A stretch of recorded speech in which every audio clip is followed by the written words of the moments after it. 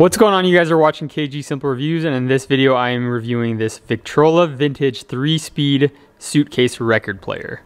Alright you guys, this record player, as you can see, folds into a suitcase. So right here we have the speakers.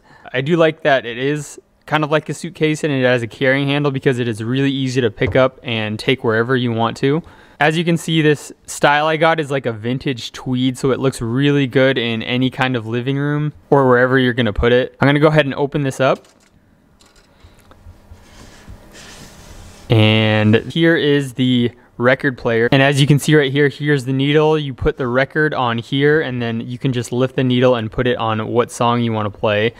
As you can see here, these are some of the functions on this record player. So here's some of the other options, and then here is the power button. You twist it and it also acts as the volume as well. And if you don't want it to play on the external speakers, you can always put an aux cable right here and listen to it on some headphones or something like that, which is really cool.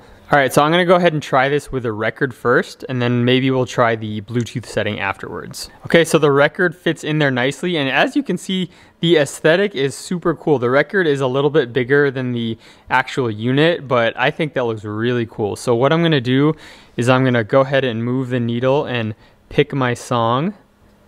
Just put it right there. And then to play it, it's already plugged in. I'm going to twist this. And then it turns on. You can see the record is turning there. And let's go ahead and turn the volume up.